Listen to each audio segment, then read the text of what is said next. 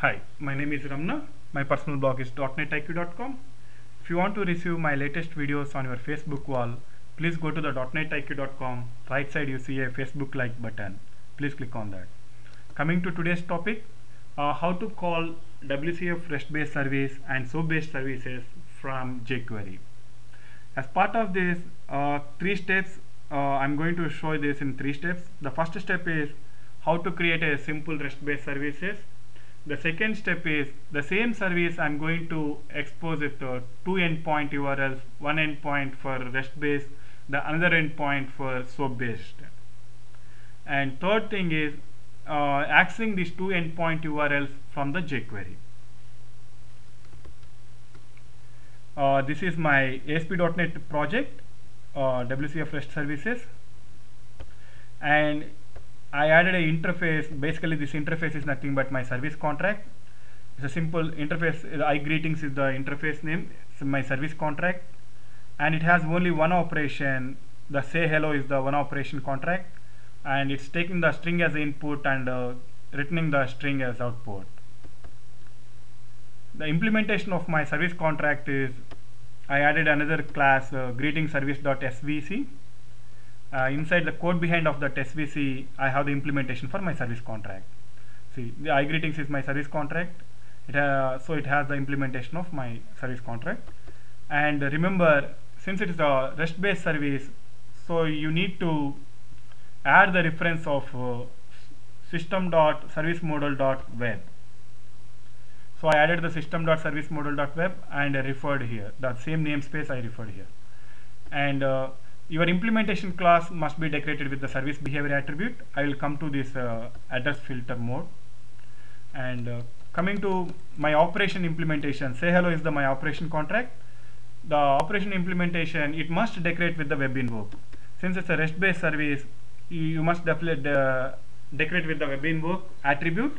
This web invoke is basically it's a part of system.servicemodal.web. That's why we added the reference and referred here. So web invoke is part of the system.servicemodal.web. This web invoke attribute is taking the three parameters, key things. One is the method. This method is nothing but how to access the data for the service contract. Like is it through HTTP GET or HTTP POST? How you want to pass the data through GET or post the data or delete or put update. Means there in HTTP methods itself we have so many. It's going to support all those. The second parameter is the URI template. A URI template means basically you can specify your custom format over here. Since it is a GET, HTTP GET means your input parameters you pass through the query string. So in URI template you can specify your custom format of passing the input parameters, and even you can specify your different name for your operation contract. So since you are specifying the custom name or custom format here, but your WCF service to allow the format and allow the URL, to make it allow, you need to specify the address filter mode. Address filter mode is basically it's a unum. It has 3 options. One is exact match, and the another is prefix match, and third one is any. So since it is a REST based communication, that too you have a URI template with a custom format, you must specify to address filter mode with any option. So it won't, means it's basically it ignores the any format.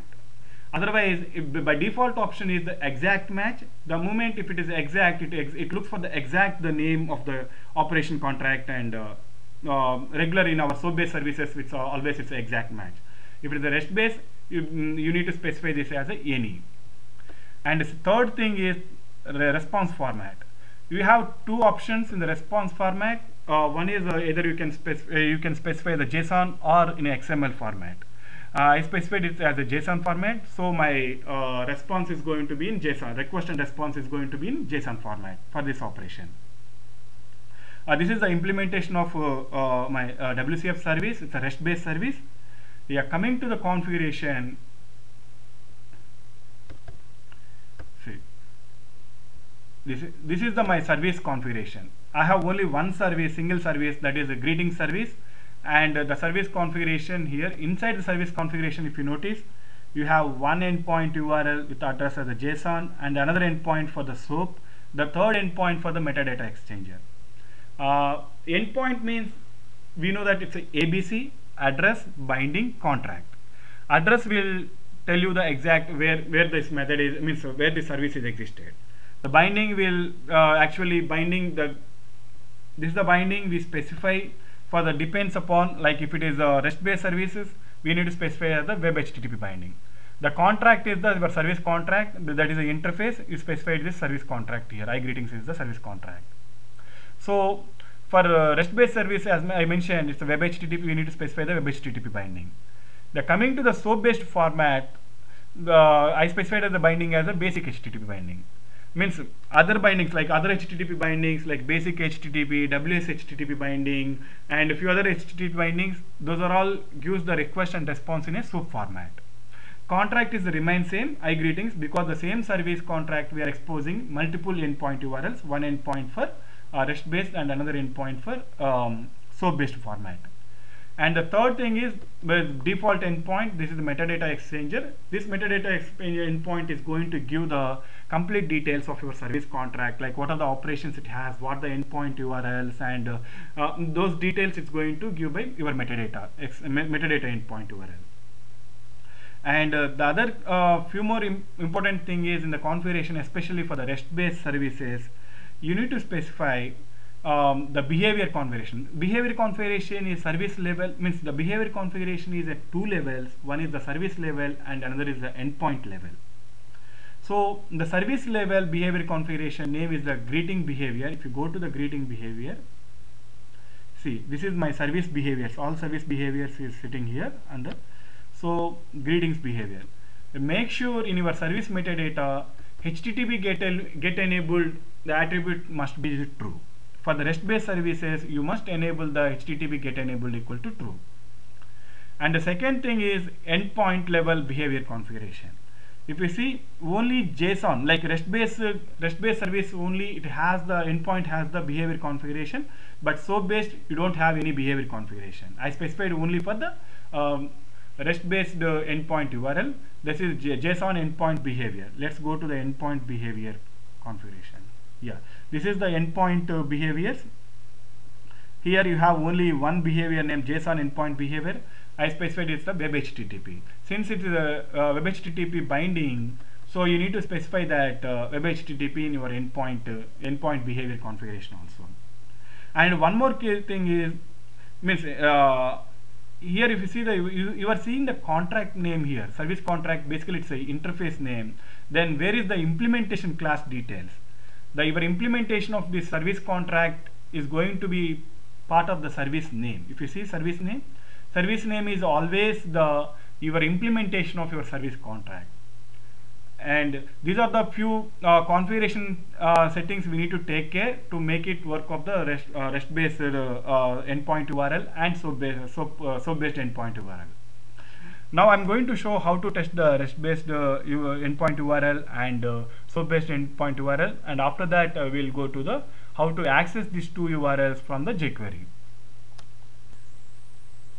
I run this project and I actually this is my startup page. I set as a startup page. So the moment I run this project, you will see this localhost 1356 greeting.srvc.svc file. This is the where we have the actual implementation. So if again I'm going back to the configuration, if you see my address, here I specify the address as a JSON. Address I specified as a SOAP. It means that this is prefixed by entire this URL. Means it's prefixed by this entire URL. Means it's going to add this. After that, it's going to be JSON. JSON and say hello is the my operation. In URI template, I gave the same name, say hello, and I specified the format name equal to. I'm passing the key value. Here I'm passing the Ramna. If you see the response is hello Ramna. But using this means URL query string, you can test the REST based services. But coming to our SOAP based services, how you test this, and I need the SOAP request format. That the request format I'm going to use in the jQuery side. When you are communicating the SOAP based endpoint URL, you need to know your request format, SOAP based request format. So now we tested this service, the REST based endpoint URL using the browser. Now I'm going to test the SOAP based service using the WCF test client. Test the SOAP based endpoint URL. Go to the C program files Microsoft Visual Studio 9.0 Common 7 IDE. Inside that you have a WCF test client. I'm going to give the URL of that service. I just gave the .svc file path, and it's going to show the two options.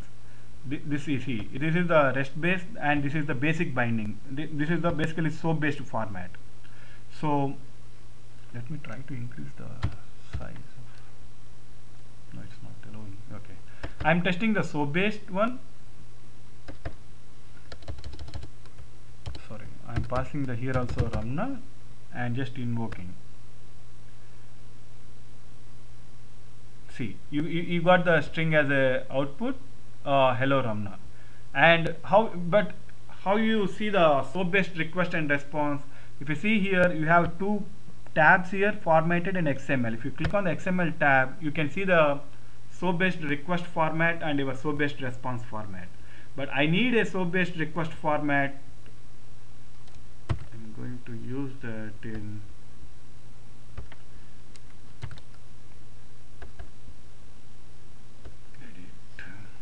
this is my SOAP based format, request format, action and header close body. Inside the body you have the say hello. This is the actual operation contract, and this is the input parameters, like name is the input parameter, and closing of the body and envelope. This is the basically your SOAP based request format. We need this format when you are communicating, means when you are accessing the SOAP based endpoint URL through JQuery. Okay, now we saw that we tested the REST based URL through browser, and we tested the SOAP based URL through WCF test client.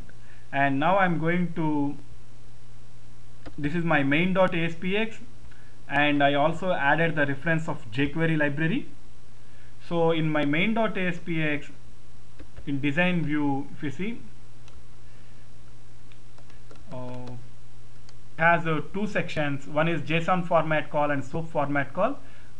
Inside the JSON, I'm just entering the name, and the moment I click on the go button, I'm calling a JavaScript function which is going to communicate the REST based endpoint URL.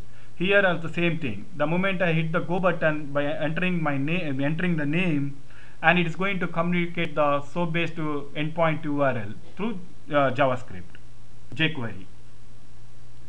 So going to the source code, 1 minute. This is the main.ui. See, here we have two functions. One is the greetings, and the greetings basically it is we are calling the REST based JSON REST based endpoint URL, JSON endpoint URL. The another function we have, it is SOAP greetings. SOAP greeting we are calling the SOAP based format endpoint URL. Okay. If you go to the here, first one is the REST based. Here we are using the AJAX function, jQuery AJAX function, to communicate asynchronously to the endpoint URLs, like REST based endpoint URL, SOAP based endpoint URL. Here I specified the URL, since the service contracts and ASPX pages is part of the same project. I'm not giving the complete URL. I'm just giving the greeting.svs, greeting is service.svs file name / JSON. JSON is the my endpoint URL address. Address I specified as a JSON, so I need to give the JSON, and I'm specifying the my URI template, whatever I specified for that operation. Say hello, question mark, name, and I'm passing the name value. This name is getting whatever the text box you entered, I'm assigning to the var name, and I'm passing to here. The type of the operation contract is the get. Through get we are communicating, so I specified the type as get, and a data type. The response and the request and response communication is happening through JSON format. So I specified as a JSON. The content type is basically it's a JSON application by JSON, and character set you need to specify UTF-8. And the moment if it is success, the function is the communication is success, I'm calling this function. Whatever the response I got, I'm just printing the printing in a div tag. Like, and another thing, the moment if I get the error, the communication is error, then I'm printing the alert. Means I'm printing that error. The same thing I'm doing in the soap communication. Soap communication also I'm using the Ajax function, jQuery Ajax function. But if you notice here, the the variable num is going to hold the text box soap name. Whatever you entered in the text box soap name, it's going to hold this. And the URL is going to be the greeting service.svc/soap, because in address we specified it as a soap. That's why I gave the soap. And the request is going to be the soap request. Whatever we got it from the WCF test client, that's what I use the test client to get the soap request format. I copied the soap request format and specified here. I ignored the header part. And from body part onwards, soap envelope body and the operation name and the parameter, input parameter, I am passing the variable. This variable is going to hold the text box value, whatever you entered in the text box. And this is my request soap format. And coming to my Ajax function, Ajax call, URL, I specified the URL, whatever URL, type is going to be post, because it's a soap communication. It's always the post communication. So the data type is request and response is going to be XML, soap based XML format. And data is going to be whatever when you are posting the data, you need to pass the data, right? That data is going to be this request. Whatever you specified here, you are going to specify that. And the process data should be false. That is the key setting you need to remember. And another thing is, before you send, you are going to also add a soap action header. So before you send the request, you are going to add the soap action to your request. That is going to be this one, soap action. If you see here, this is the action element, and the value is going to be this. This is what same exactly I used in here, temporary greetings.say hello. Okay, you need to specify the soap action, and the moment it's success, you are printing the actual response, and the moment is error, you are printing that error also. The content type is going to be test by XML. Earlier, if you see in the JSON application by JSON, here it is going to be the XML communication. Now I'm going to run this.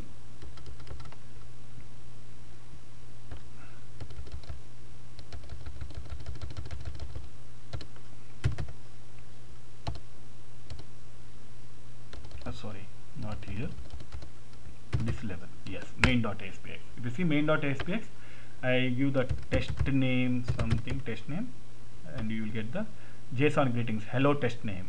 And if you do the same with soap test, whatever you want, you can enter, and you will get the, see, this is my response format. The entire response I'm printing, I'm getting the response. See here, actual my response is, my method response is hello soap test. If you see, this response is going to match exactly with this response.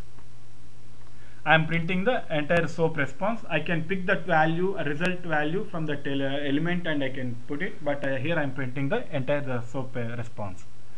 I think we covered all the 3 steps, and I will come up with another interesting topic in my next video. Thank you. Bye.